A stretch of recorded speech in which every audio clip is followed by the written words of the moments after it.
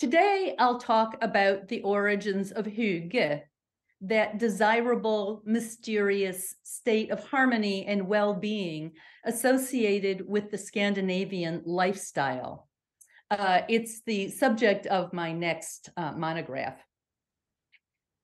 Hygge is the emotional byproduct of Scandinavian values and of a social safety net ensured by the political movement social democracy, which began in the second half of the 19th century and was part of the socialist labor awakening. Hygge connotes a sense of personal safety and security, of feeling comfortable about one's identity and how one fits into society. It also includes freedom to pursue one's desires as long as they don't minimize the freedom of others. These values must be shared by the national community in order to function. Developing a sense of national common ground through democratizing opportunities and legal status is as crucial a part of that project as is a shared national identity. In Denmark, this all began in the 18th century. The creation of modern national identities is usually associated with the post-Napoleonic era and with the philosophy of idealism, including such influential works as Johann Gottlieb Fichte's 1808 Address to the German Nation, which, of course, was not a nation until 6 decades later. In Denmark, this process of national identity formation began almost a century earlier. There, as in many German-speaking lands, a close relationship developed between the nobility and the bourgeoisie, many of whom shared the same Enlightenment philosophy. Tuge Roth, who we see here in a neoclassical style bust and in a painted portrait, was a University of Copenhagen professor and the tutor of Crown Prince Frederick, later King Frederick V. Roth wrote a text similar to Fichte's, but half a century earlier, in 1757. In Letter Regarding Love of One's Homeland, Roth observed that personal freedom fostered patriotism, a truly revolutionary idea at the time of rigid social hierarchies. In fact, Danish society existed in relative harmony in the 18th century during the reign of Frederick V, who reigned from 1746 until 1766. You see him portrayed here shortly after becoming king. The print shows his funeral, an event filled with Masonic imagery, pyramids, stairs, solar and female allegorical symbols, the checkered floor and twisted columns allegedly present in the palace of antiquity's wisest king, Solomon. This is significant because in the early 18th century, Freemasonry was established in London, and it was the primary conduit for Enlightenment ideas. These ideas spread rapidly in European intellectual circles through Freemasonry's international network of lodges. America's founding fathers and the masterminds of the French Revolution were all, or mostly, Freemasons. The foundational values of Freemasonry are integrity, respect, friendship, and charity. Frederick V, who was usually too drunk and preoccupied with women to actually rule the country, employed counselors who were also Freemasons, and it was they who did the actual governing. German-born Count Adam von Moltke was the most important counselor, and as concurrently director of the East Asiatic Company, he promoted humane and empowering policies that anticipated neoliberalism. The English visitor Urbain Roger described the singular quality of life in Denmark in this way, quote, "Here, no prince rules with violence or suppresses the freedom of his subjects through deception or secrecy. The Danish king rules in a spirit that makes clear that he understands his sovereign responsibility to make decisions that are in the best interest of the general public. This approach guarantees the harmony and equality essential to the health and vitality of the national body politic," end quote.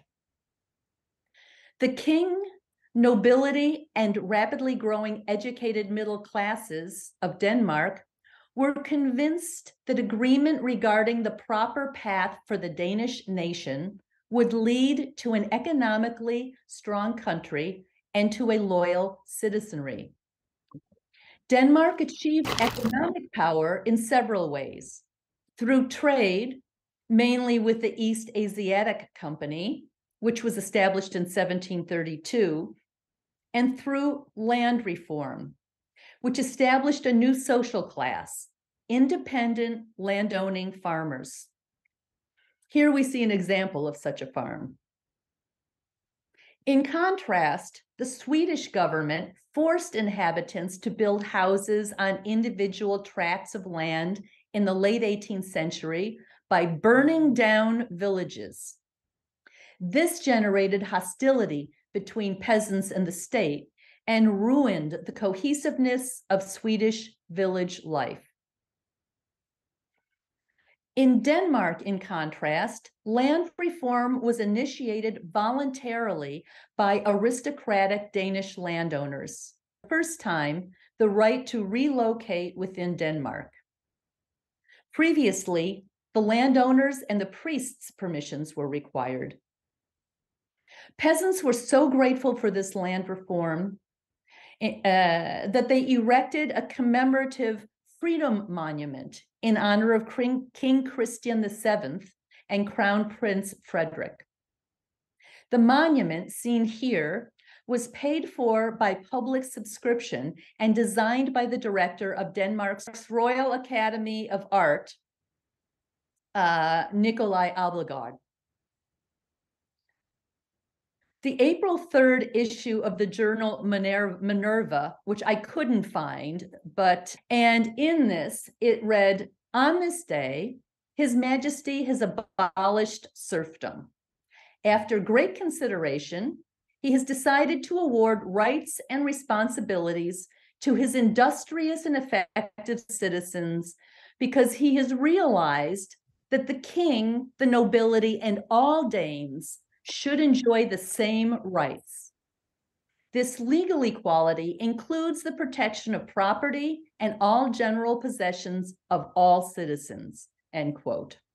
Freedom Monument, as it was called, was installed in front of the western gate to the city, and it remains on that spot on Vestbrogade until today, although the city gate has been replaced by Copenhagen Central Station.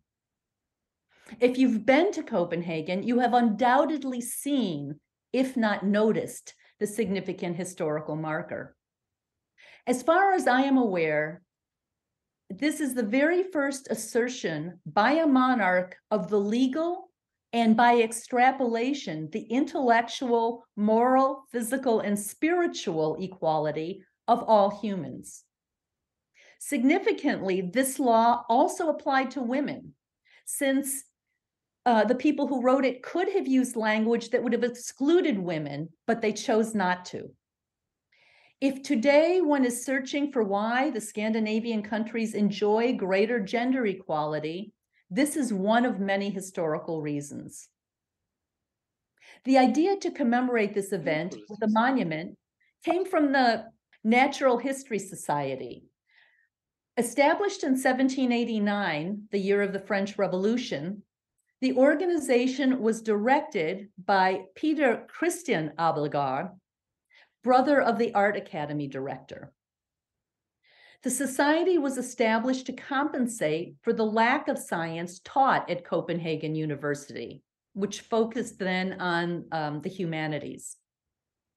The society offered academic training and played remarkably a crucial role in fostering Denmark's democratic, patriotic, pedagogical, and scientific development. Comparison of an early sketch for the monument by Nikolai Abildgaard with the completed monument shows that the top was modified. Instead of placing an allegorical figure of prosperity, and that's what he drew there, atop a column, he decided to make an obelisk.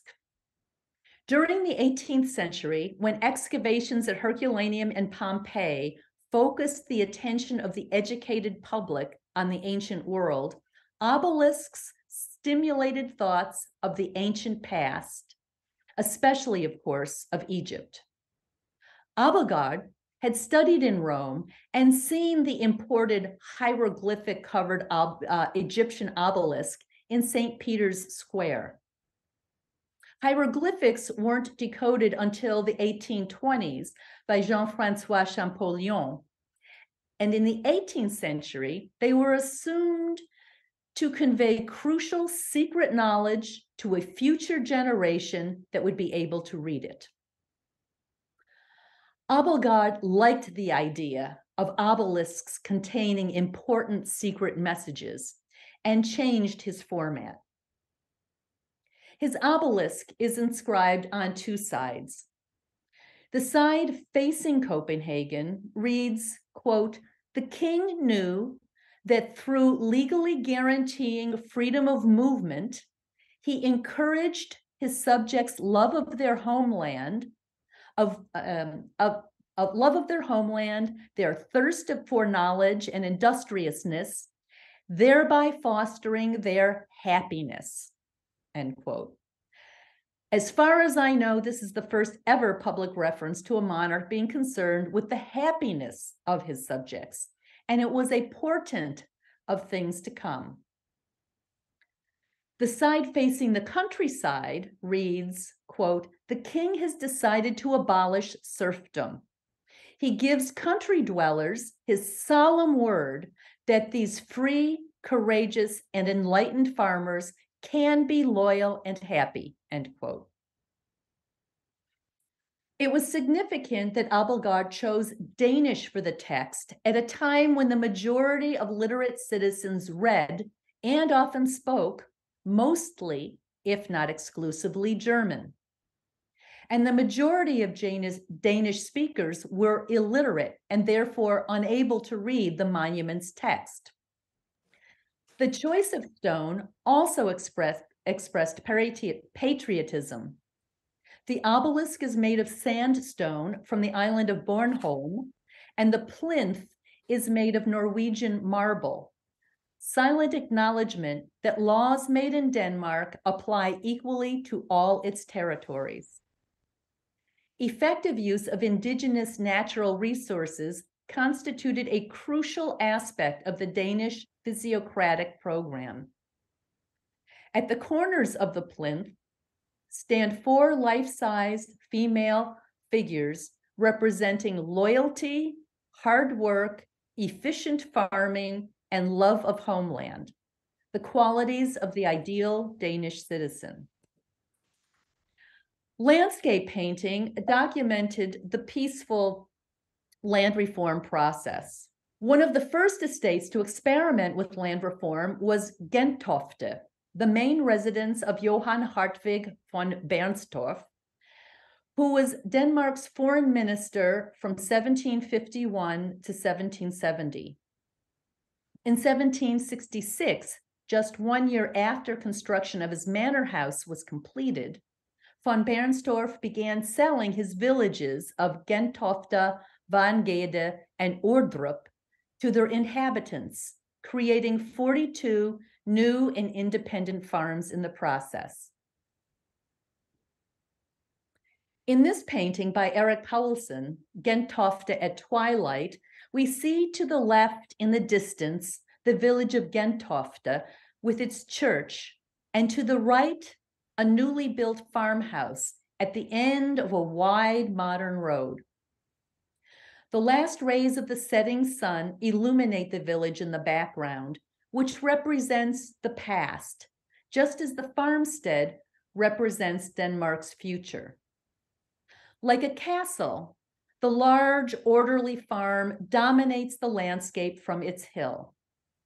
The stand of trees in the center create a symmetrical composition, one that suggests stability, harmony, and peace. The obsolete feudal past recedes in memory as the future of free, independent farmers literally rises above it. In 1788, Paulsen painted a landscape that included the memorial erected 5 years earlier by local farmers in von Bernstorff's honor. All who worked on the project donated their labor in a show of social solidarity, including Abildgaard's own professor at the Art Academy, the sculptor Johannes Wiedewelt, who designed it. 3 men stand before the sculpture. Their identities may be indicated by the play Fall Harvest, a theater piece written by Thomas Tarup and first performed in Copenhagen. There, toward the end of the play, 3 men, each from a different part of the Danish Empire, Zeeland, Holstein, and Norway, stand before the von Bernstorff Memorial. This painting shows the agricultural productivity possible in an egalitarian society. On the left, we again see the village of Gentofte, and on the right, harvest activities on von Bernstorff's former estate. His bold experiment of giving away land demonstrated that the increasingly restrictive measures that tied Danish peasants to the land on which they were born for increasingly long periods, finally from 4 years old until 40, resulted in no agricultural improvement, whereas empowering peasants by giving them their own land produced immediate results. Here, Paulsen presented on the left a peaceful landscape and the amicable relationship among social classes, the nobility, tenant farmers, free landowning farmers, and wealthy landowners, while on the right and on the left, and on the right, a poor farmer relaxes from his labors. Artist Jens Juel, who taught the German Romantic painters Caspar David Friedrich and Philipp Otto Runge during their years at the Copenhagen Academy in the 1790s, also painted an autumn scene of a farm partitioned from Gentofte in a painting whose title translates as Sea Farm, Frugård. Here we see in the distance the familiar silhouette of Gentofte's church, shaded by a tree in the middle ground, and in the foreground center, one of the new farms. Stormy weather approaches from the right without disturbing the productive labor underway. And in the left foreground, a farmer guides his wagon to work in the fields. Beside the gate, we see a woman and child standing in front of a small storage building.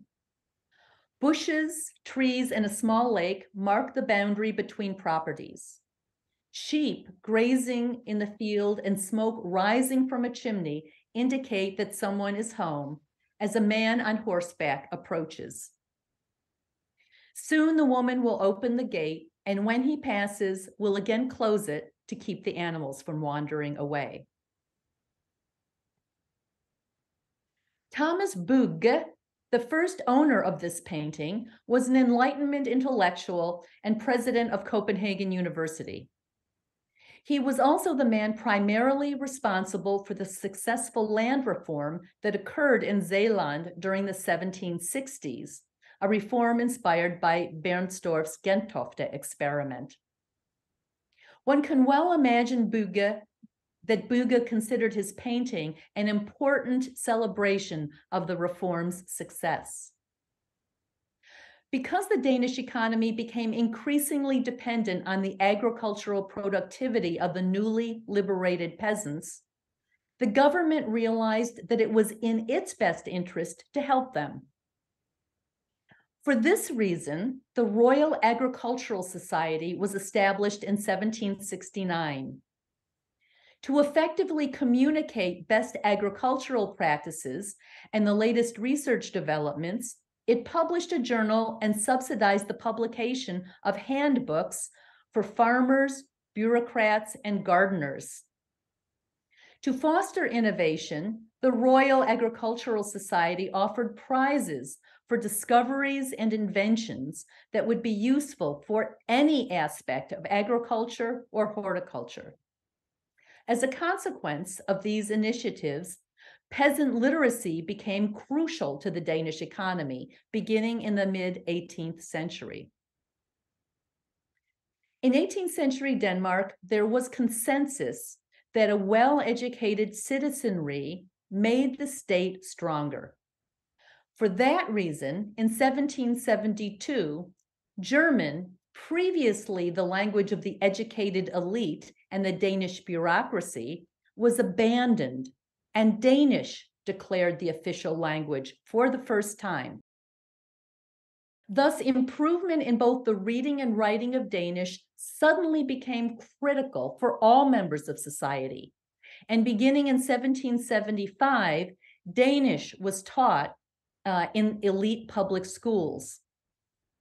No longer was it true for a bourgeois or aristocratic gentleman that he spoke Latin with educated colleagues, German with male friends, French with women, diplomats, and foreigners, and Danish with peasants.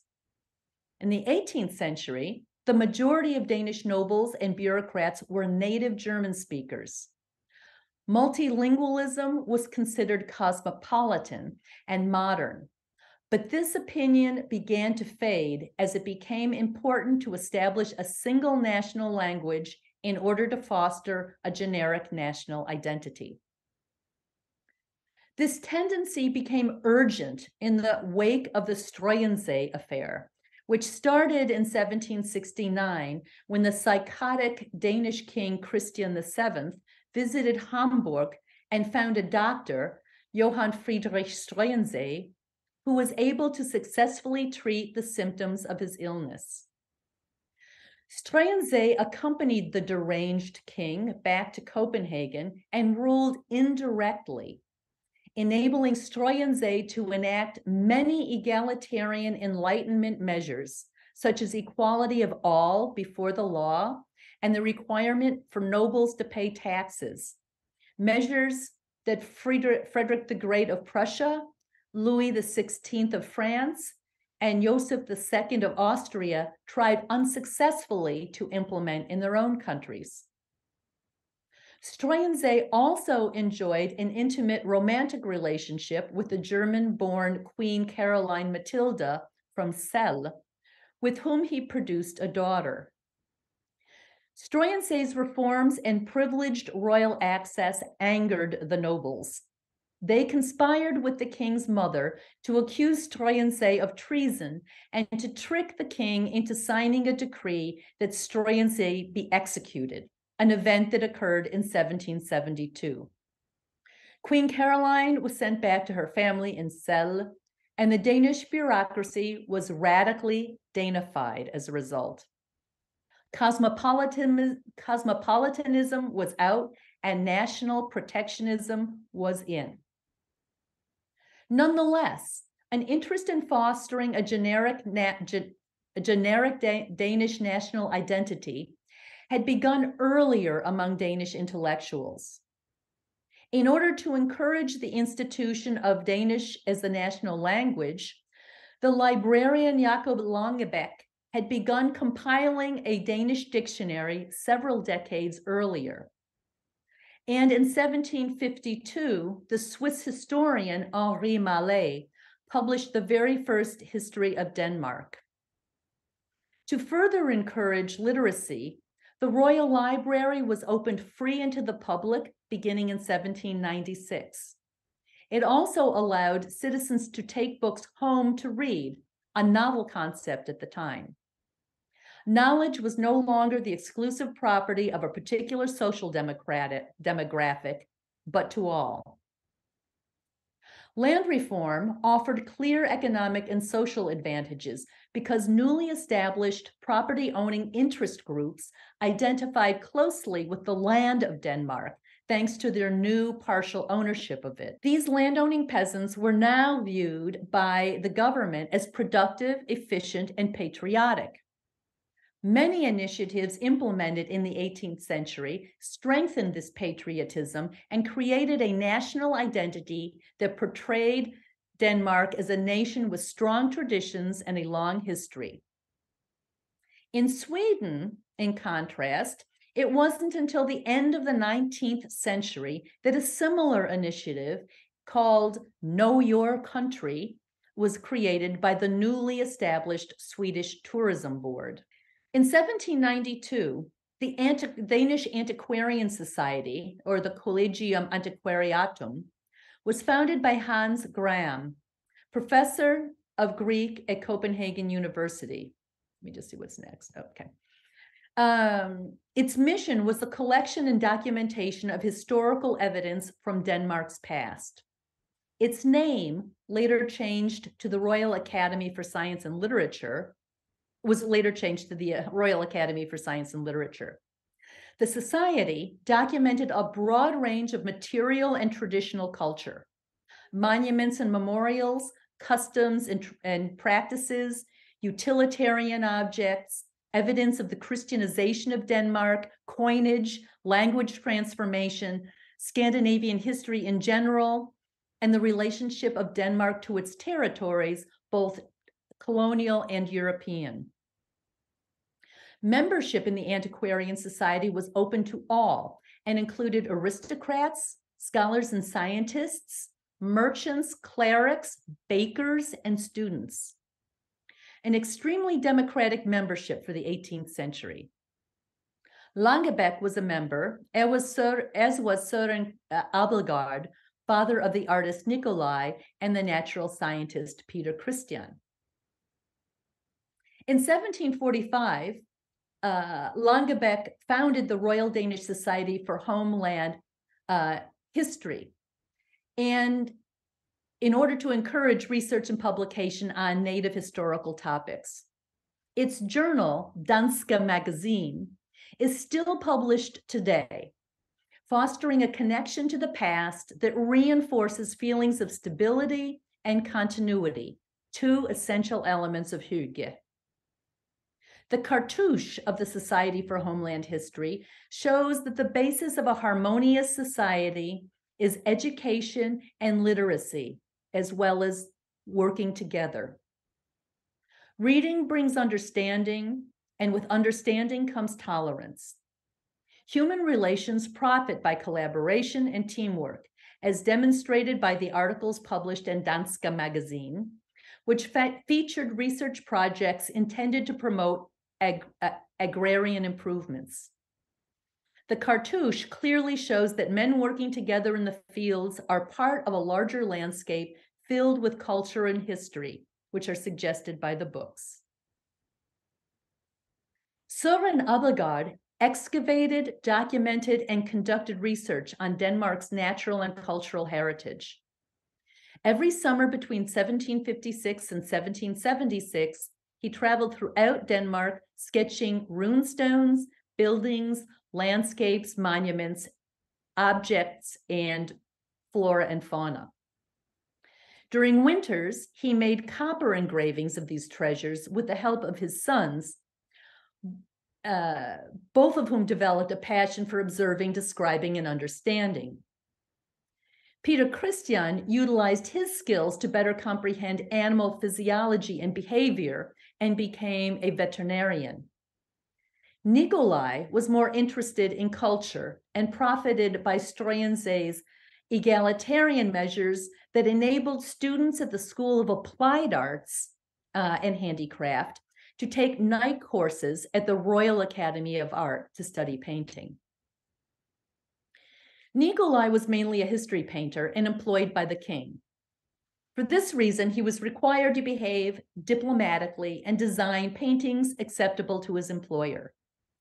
At the same time, his childhood exposure to Danish history and material culture and his participation in the Enlightenment-oriented Natural History Society informed his passionate egalitarianism, an attitude confirmed by the contents of his personal library and the comments he wrote in his books. His situation was comparable to that of his contemporary Spanish court painter Francisco Goya, who was similarly frustrated by his restrictive work environment. Abildgaard was extremely clever, and even in his palace paintings on the walls of the Knight's Room of Christiansborg Palace in Copenhagen, his Enlightenment convictions emerge. In his painting Christian III Comforting Denmark in 1535, an allegorical female figure in yellow represents the Danish nation and is helped to rise from a subservient kneeling position on a lower step by the Danish king. This was the year the king changed the state religion from Roman Catholicism, with the Pope as head of the church, to Lutheranism, within which the local ruler serves as head of the church.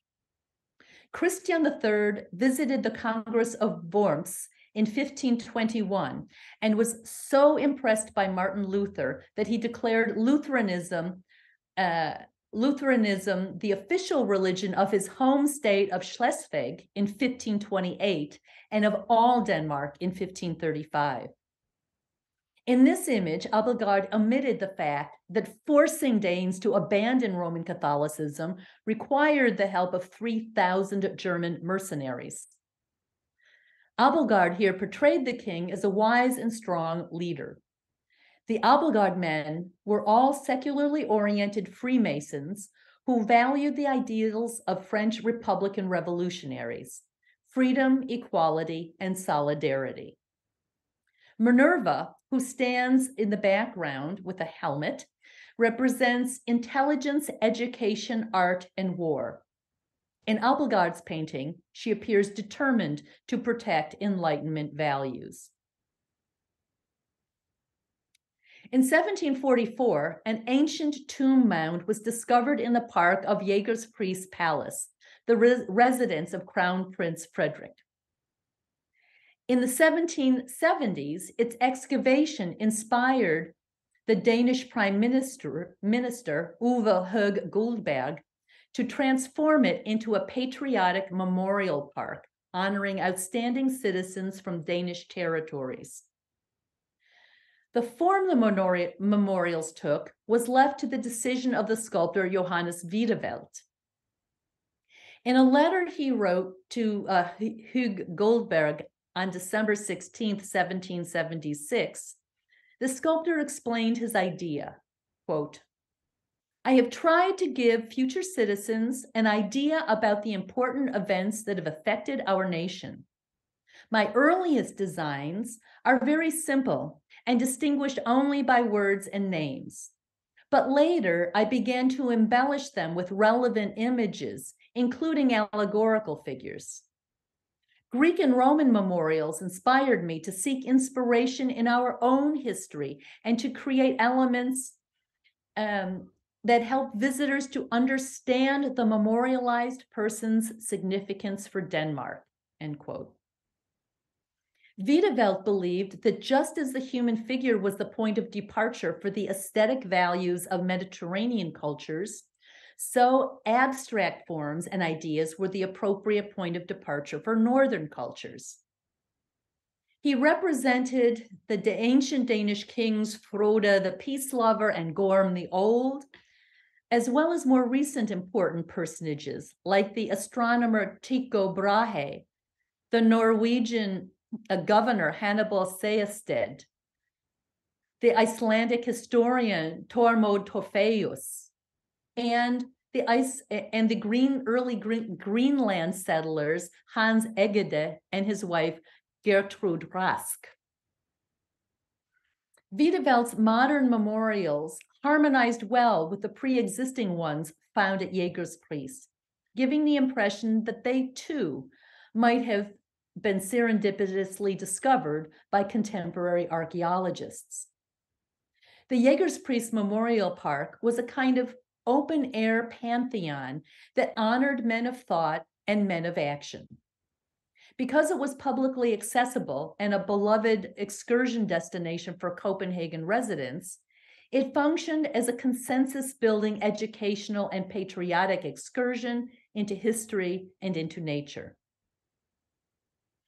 Knowledge about Danish nature was encouraged by the appointment in 1752 of the German botanist Georg Christian Oeder as director of the newly established botanical garden. Although Oeder was also engaged in the politics of land reform, Flora Danica was his most significant project. He envisioned it as an encyclopedia of all plants growing in Danish lands. In order to make this knowledge widely available, the Danish government funded the printing of 2 uncolored copies of each volume for each parish. Because the botanical garden was located beside the Art Academy students were surrounded by nature and by botanical research. The Art Academy was housed in Charlottenborg Palace, where the natural history collections of flora and fauna were also kept, and many art students contributed to Flora Danica during their studies. The Danish Art Academy was the only one that enjoyed such a close link with nature and scientific research. These efforts at documenting and spreading knowledge of Danish culture, geography, history, and privileging literacy for economic and religious reasons accompanied democratic measures like free and obligatory public schools and open membership to Copenhagen's many special interest societies and associations, including the Freemasons. Typically, the overall impression, rather than the details, was most important in 18th century landscape painting, which imitated either 17th century French painter Nicolas Poussin or the natural and informal appearing landscapes of Dutch artist Jacob van Ruysdael. Danish painter Jens Juel combined these two tendencies with the non-judgmental egalitarian outlook of Enlightenment Danes, although with a more precise rendering of botanical detail than was typical of his contemporaries. Like the Abildgaard brothers, Juel belonged to the Natural History Society and a Masonic lodge. While making a living mainly as a portrait painter, he evidenced as deep an interest in describing nature as in portraying human activity. Juel likely attended the botanical lectures held regularly during the 1790s at the Natural History Society. In any event, he was a great admirer of Jean-Jacques Rousseau. The parents of his first love, Susanne Holm, referred to her as Julie, or Julie, because she was born in 1761, the same year as the publication of Rousseau's book, Julie, or The New Heloise. During Juel's stay in Geneva as guest of the famous natural scientist Charles Bonnet, the artist frequently sketched the surrounding nature. In coastal landscape near Jägerspriest, Juel presented a peaceful nature featuring a famous oak, which we see illuminated in the middle ground. Here we find Juel including a reference to the passing of time if we read the painting from left to right. The old oak is illuminated by the sun, representing an idyllic moment in the past, while the young oak at left, as well as the two men who convey a trunk of a tree in the foreground with the help of a horse-drawn wagon, can be interpreted as representing the youthful and productive future. In the foreground, we see how exacting Yule was with the indication of a specific location where he describes plants and flowers, and I'm sorry I don't have a detail to show you. His precise descriptions, along with the indication of a specific location in the title, suggests that Yule's painting is a faithful record of a place. The science, truth, freedom, harmony, and order we notice in Yule's painting are found also in works by his students. Here, for example, we see images of a popular excursion destination, Amelie's Spring, painted by Yule in 1784 and drawn by Friedrich in 1797. Amelie's Spring commemorates the too early death of Ernst Heinrich Schimmelmann's wife. One can imagine that Friedrich accompanied his teacher on an outdoor sketching session to this place. Already in his student years, we recognize in Friedrich a preference for spirituality over socializing. There are like no people. Yule, however, painted a harmonious scene where nature, culture, and Danes mingle without regard for social status. We see here hygge manifested in 18th century Denmark long before it became trendy. We also see manifested here the ideals of social democracy, in which everyone is healthy, happy, and helpful. We see the small boy offering water to the elegant couple approaching from the right. And on the left, a girl accompanying a male figure, perhaps her father, looks up to him, literally. Two women converse by the fountain, sharing information, and a gentleman dressed in the Republican revolutionary colors of red, white, and blue assumes a thoughtful pose, leaning against the low wall behind the sculpture. Yule's most important Danish student, Christopher Eckersberg, father of the Danish Golden Age, focused his attention on promoting a Danish national identity, as did his followers. View of Mons Klint documents the modern activity of nature tourism, one promoted by Jean-Jacques Rousseau in his journal about walking alone in nature. The artist included two natural wonders, the chalk cliffs of the island of Mons and an ancient, several hundred years old oak tree. The spot has been equipped with a protective fence and benches for resting and admiring the view. One gentleman rests on a bench while the other reassures a frightened woman who turns away from the majestic view. It suggests that the woman experiences discomfort when removed from her usual domestic environment. But it also is a moment of empathy and education, as the man who brought her here makes reassuring gestures intended to foster an understanding that will diminish the woman's fear.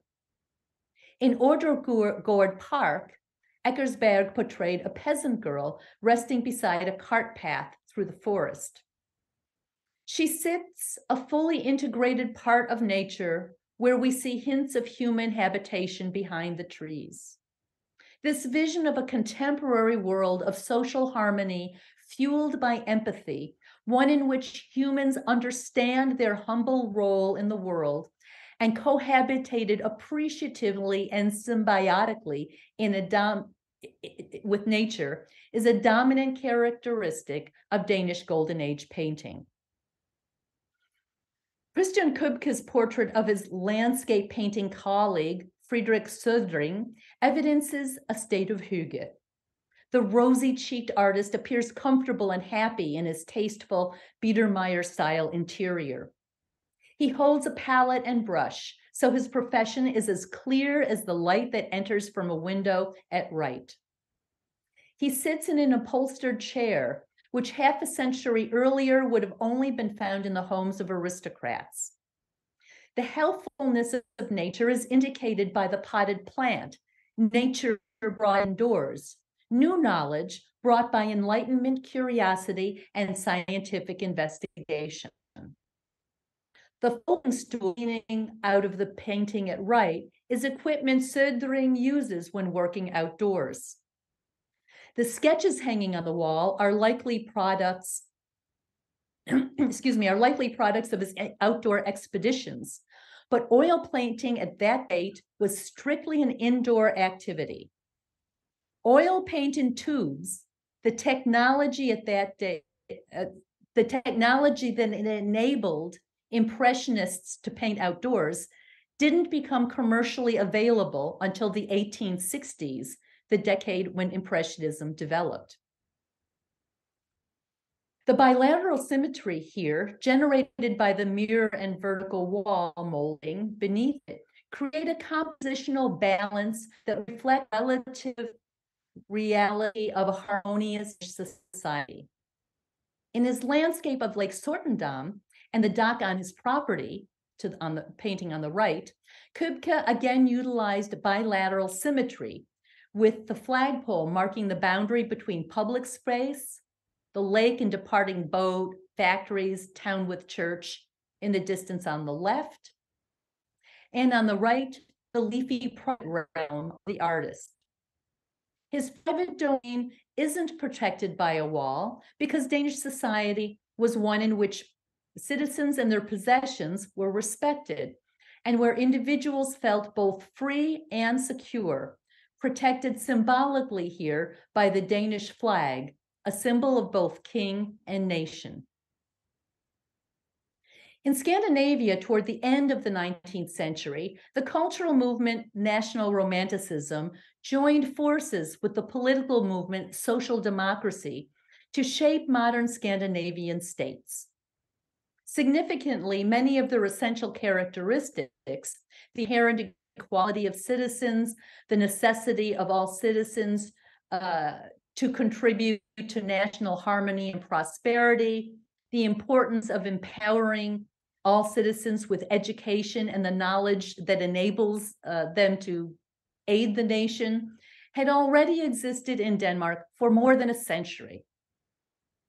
Usheng Janssen, for the first demonstrations for workers' rights in the painting at left, although the painting's asymmetry suggests dynamism and progressive social change.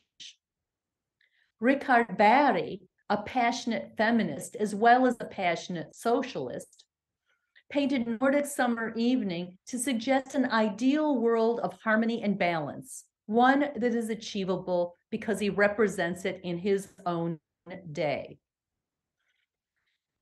The woman, a popular Danish singer, stands across from the Swedish painter prince Usheng. Their postures are similar. And Berg made this choice purposefully, as he explained it, to indicate gender equality. Barry belonged to an intellectual circle of men and women led by feminist socialist Ellen Key, and shows the two friends with their minds absorbed by contemplation of the landscape, an activity women were also capable of.